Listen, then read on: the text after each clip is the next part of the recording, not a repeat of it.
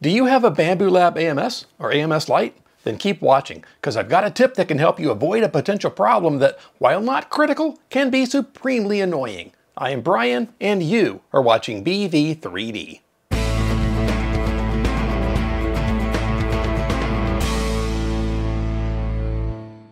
Hello 3D printing friends, and welcome back.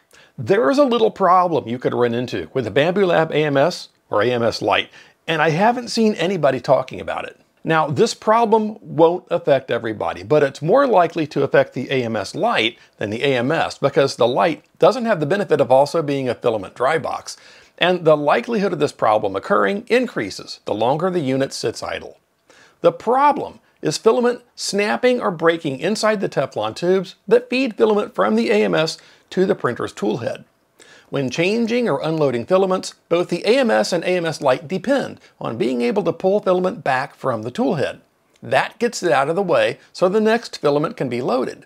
In the case of the AMS Lite, filament gets pulled back just enough to clear the 4-in-1 feeder on the top of the tool head. In the case of the larger enclosed AMS, the filament gets pulled all the way back to the unit itself because the 4-in-1 junction is inside the AMS.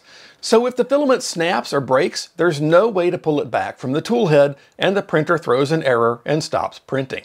This can be especially irritating in the middle of a print. For the record, this kind of filament break can happen to any FDM 3D printer that's been sitting idle for a while. Some filament just gets brittle and snaps. On a single spool printer, this usually isn't a problem. You can just reload the filament and you're good.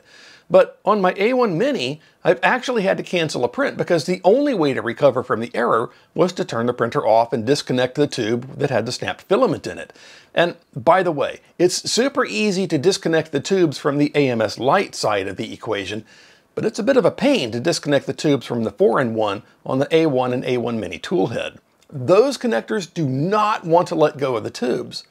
Oh, and I've had to do this on an X1 Carbon too. And while the full-size AMS is arguably a lot easier to work on, it does still require disconnecting it from the printer, and that means canceling the print and turning it off. So how do you prevent this from happening?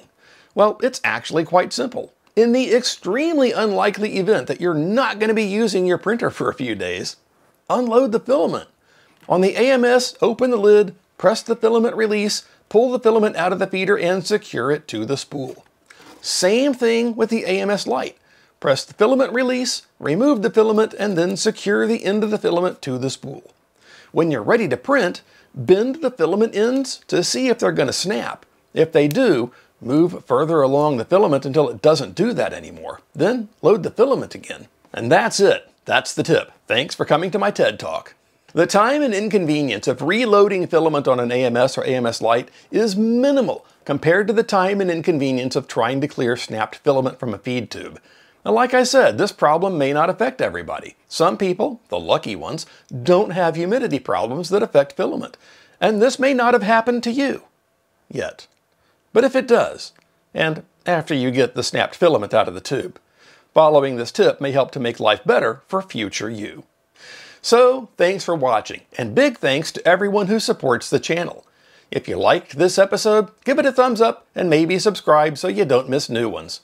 Well, 3D printing friends, that's about all the time we have for this one, and now that we're at the end, let's go print something cool.